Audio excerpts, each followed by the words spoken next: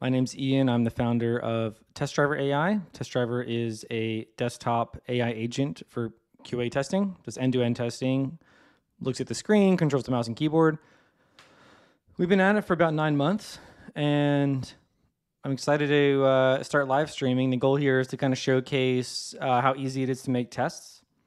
Today, we're going to be working with pubnub.com. This is actually a company I used to work for, and they've requested quite a lot of coverage. So we're going to go through and see what it's like to actually make a test suite.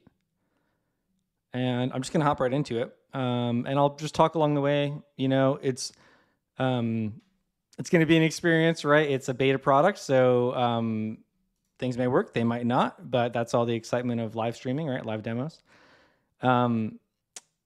I'll go over the product a little bit more. So the biggest difference of TestDriver is that, like I said, it works at the operating system level